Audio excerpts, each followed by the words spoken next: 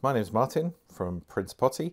We're going to show you how to install a new porous pad assembly or a waste ink pad on an Epson XP-425. These instructions cover a myriad of other printer models ranging from the SX-230 series all the way through to the XP-445 plus. Okay, this is a very common design, has been reused again and again and again and again. So it'll cover a hell of a lot of printers.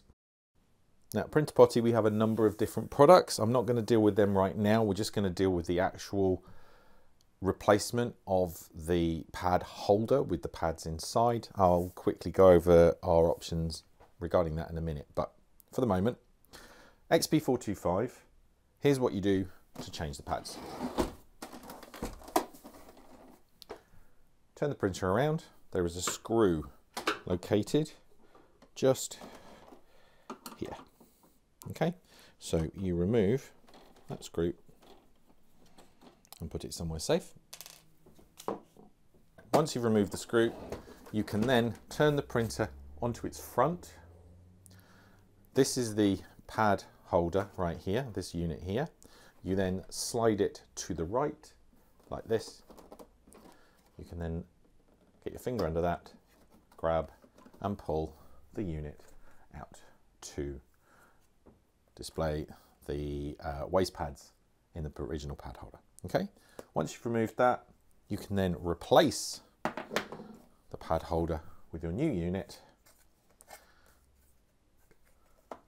Pop it in slightly to the right as you did before, push in and then push everything that way. Okay, so you then push it that way to put the pad holder back in, and while we're here we can now screw that screw back in like so. So that is the basic process for replacing the pads in your XP-425. Now, as you can see here, this particular unit has 1, 2, 3, 4, 5, 6 pads, and they have a void in the center, and if you actually knock these out a bit further, you will find there are gaps going from this side to this side to help the ink distribute. Okay, that's one pad holder variation. Then you have this one, which consists of much thicker 1, 2, 3, 4 pads units, and you see there's a little bit of a void there. There are no gaps in between this. It's a solid unit. Basically, they do exactly the same job. They don't do anything really differently. This one will mean that the ink will splash a tiny bit more back up into where the pad holder sits. So if I turn this around, I'll just show you quickly. So this is the area where the ink will splash around, basically come out. And with this one, obviously the ink will go down and jet in, and it'll batter around a little bit there, but it will still come back up. It really isn't a big deal. Hits this, it'll spatter around at the top, but as you can see here, this basically creates a seal around it. It's not going to come leaking out all over your floor, not unless you completely messed up. Okay, so different pad configurations, all exactly the same pad holder design. You can buy the original part complete with the plastic holder,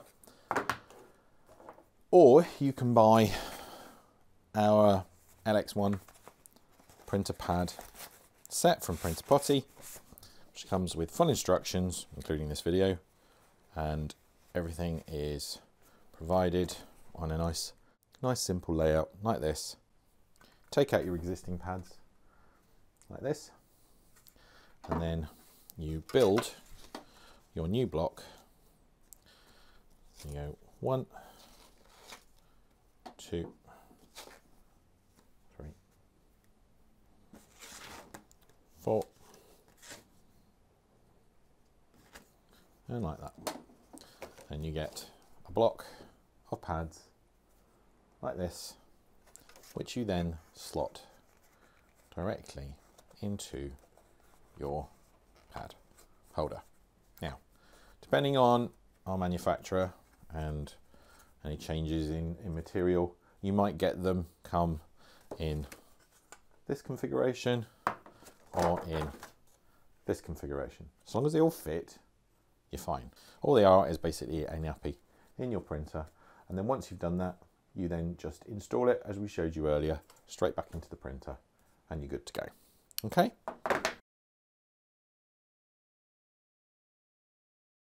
You've seen approach 1. This is approach number 2.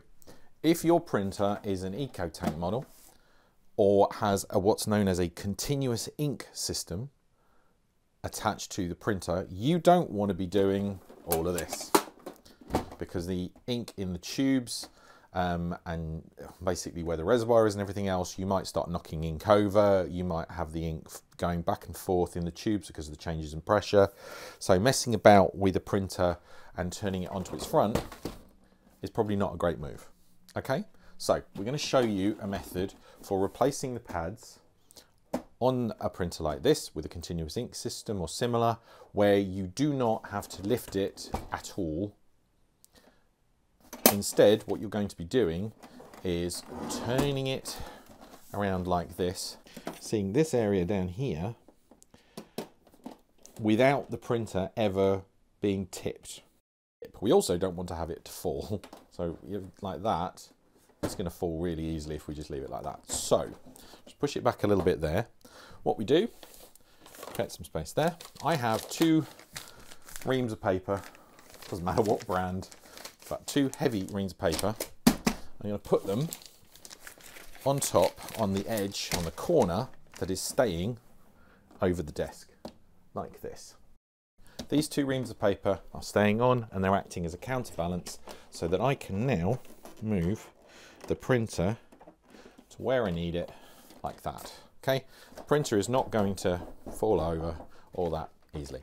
Alternatively, if you've got somebody else there who's available to help you, you can get them to just basically lean on the printer from over there and then just hold it down. Okay, so now that I've got it there, I can do exactly the same thing as I did earlier.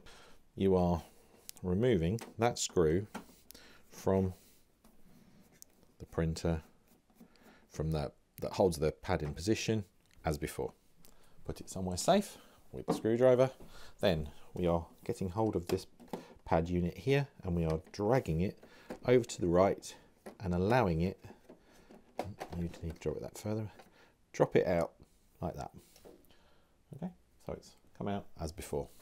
You then get your replacement pad holder, or your pad holder with the pads replaced, and you then reverse the process, push it up, slide it over to the left, and then you replace your screw as before. And that's it. Pad holder has now been replaced. I'm going to move this back onto the desk a bit further before I remove my counterweight, and then I can turn it around with the continuous ink system laid out next to it. Now, thinking about this logically, if you have a continuous ink system, chances are it will have been installed over on this side. So what you may end up having to do is take your continuous ink system, your reservoirs, clamp the tubes, yeah, clamp the tubes so that there's no ink flowing back or forth, using the little roller, and then sitting the reservoir on top of the printer while you work. Okay, but remember, it will be acting as a counterweight to everything else. Alternatively, just put your ink bottles or your reservoir over here out of the way and push them forward. Whatever you do, you have to figure a way to secure everything so everything doesn't go tipping off and causing all kinds of problems. If you're really worried, my advice would be uninstall your continuous ink system before you do this, and just do it by tipping it up on its front. That'll be far more effective than trying to do it with everything attached. You might end up in a lot of bother. Okay, get somebody to help you if you're at all worried and things, but this then gives you access, like I said before, to that. But be careful, because if you do this and it's like rocking like this, yeah, this, your counterweight, is absolutely vital. Okay, and paper's the simplest thing to get hold of. So that is how to fit a replacement pad and pad holder into an XP-425 and any other number of printers that have the same design.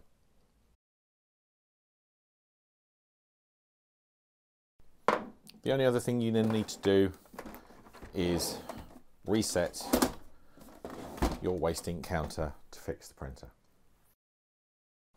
Right, thanks for watching the video. Please give us a thumbs up and share to let people know about this particular product and also about the solution. We would love to see more printers being able to keep running instead of them going into a waste landfill purely because their pads are soiled. That's insane. Okay, so we'd much rather help you guys keep your printers working. So I hope this has been useful. Like I said, give us a thumbs up, give us a like, and please share.